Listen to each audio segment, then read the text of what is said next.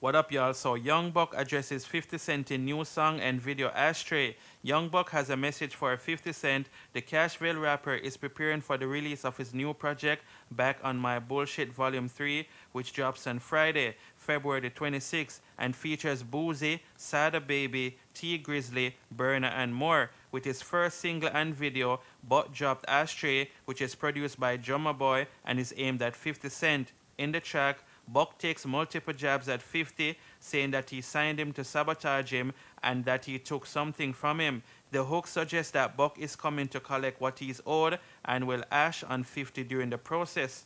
So, guys, have you listened to the track? Do you think Buck is coming to collect his money from 50 Cent? Do you actually think that 50 signed Young Buck in order to sabotage him? I'm going to be honest. I don't think that 50 signed Buck to sabotage him. I think that it was just a bad business deal, and I think 50 Cent. I mean, guys, I think things just went wrong for the whole G Unit crew, right? Because obviously, out of all of them, 50 Cent is the most successful one, right?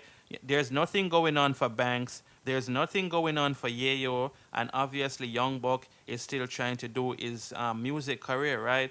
So, at the end of the day, if 50 owe Young Buck some money, he should pay him, but I'm pretty sure that's not going to happen, right? Because I think 50 Cent would rather file another bankruptcy than pay Young Buck any money.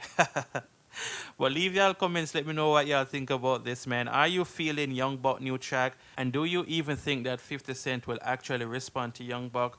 Because we all know that 50 like to pull the tranny card on Young Buck from time to time. And obviously 50 Cent is like a hip-hop bully, I would say. But at the end of the day, maybe he finally met his match because Young Buck isn't giving up. But maybe 50 Cent will just ignore him and maybe Young Buck will just focus on himself. But let's watch and see how this whole situation turns out. Now, the next thing I want to talk about is Tekashi 6ix9ine basically taking aim at Cardi B. Now, Tekashi 6ix9ine comes for craven criminal Cardi B.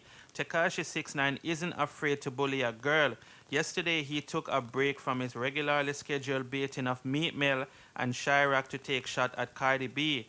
6ix9ine subliminally brought up notorious clip of Cardi claiming she used to drug and rob men before she was famous. Now, he said this: if I took women to hotels, drugged them, and robbed them, would I still be cancelled or would I be cancelled? 6ix9ine wondering, applying the shade. Of course, 6ix9ine was notoriously involved in implying an underage girl with drugs and alcohol and recording her engaging in sexual acts. He got probation and escaped cancellation. He's also Team Nicki, so he always relishes the chance to take a shot at Cardi, whether from Instagram or at the witness stand. So, guys, what do y'all think about Tekashi going at Cardi B, man? Cardi B doesn't see this dude, so I'm not even sure why he's just going at her. I think this guy is just, I'm not sure if I should say chasing attention, because he has a good following on Instagram, right? But I guess with 6ix9ine, you can never have enough followers. He actually made a post bragging about how much followers he have, more than your favorite rapper and this and that.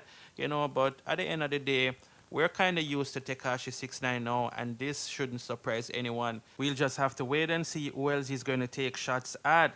But leave y'all comments, let me know what y'all think about this. Also, subscribe to this channel if you have not yet subscribed, and make sure you turn that bell on. That way you get notified whenever I post a new video. And I'll see y'all in the next video. Stay safe. Peace.